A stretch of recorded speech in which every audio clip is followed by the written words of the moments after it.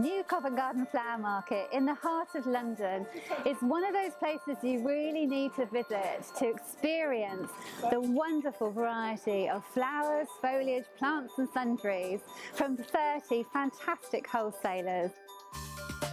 Well, I remember my very first time coming to the market 25 years ago, and I do remember feeling terrified as walking in and thinking, okay, where do I start? I would say for a first visit to the flower market, you should either come with somebody who knows the market well or arrange one of the free introductory tours that the market offer, because it's quite nice to know how it works, where everything is.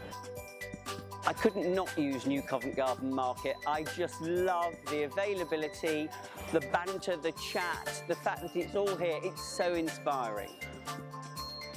I particularly love the people. I think the people of Covent Garden Market are the salt of the earth. They're like my friends in this business and wouldn't let me down.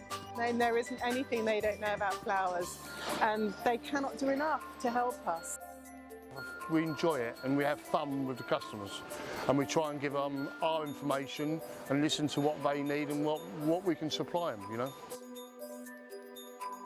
Having the relationship with the traders that I have at New Covent Garden Market is vital to my business. They're the other arm. I'm lucky enough to work overseas, and I really miss New Covent Garden Market when I'm away from it. I mean, the choice now is unbelievable to what it used to be. Most of our flowers come from Holland. We buy from Thailand, the Caribbean, Italy, England. If they grow flowers, we get them. It's the choice. People walk in here. It's very hard to beat. Enjoy it. Enjoy it. Enjoy the experience. Wander around, get the feel of the place, and whoever's the nicest, pop back and see them and buy their plants off them. Even though I've been a florist for 12 years now, I still see new varieties every time I come, and we try and make a point to buy whatever it is new that we've seen that day. With our business, it's very integral to see how things work together and how things pair up together, and I think unless we're physically picking things up, and you know, it's a very hands-on experience. Within all our different suppliers, we've probably got access to probably 3,000 or 4,000 different lines. Challenge is actually coming up with new items and sort of expanding the range and coming up with something that people are going to look at, they're going to see, and they're going to think, wow, I haven't seen that before, that's really great, that's really exciting.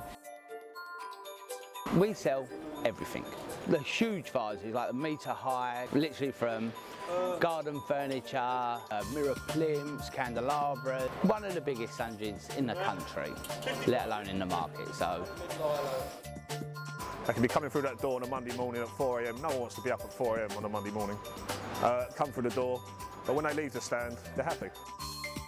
I've been coming to the market probably for about 20 years now, certainly once or twice a week.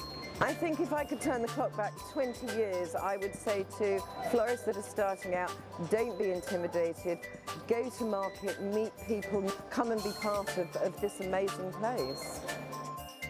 Just the atmosphere, the environment, obviously being surrounded by beautiful flowers, the people make it for me as well. Like, you know, it's just really sort of family environment that, you know, we're part of, and I just feel really special to be part of that. Honoured, really. It's the way we want to promote our market. We want to bring new people in, we want to bring new florists in. Just come and ask us. I know it's intimidating, but once you're in, you're like a family.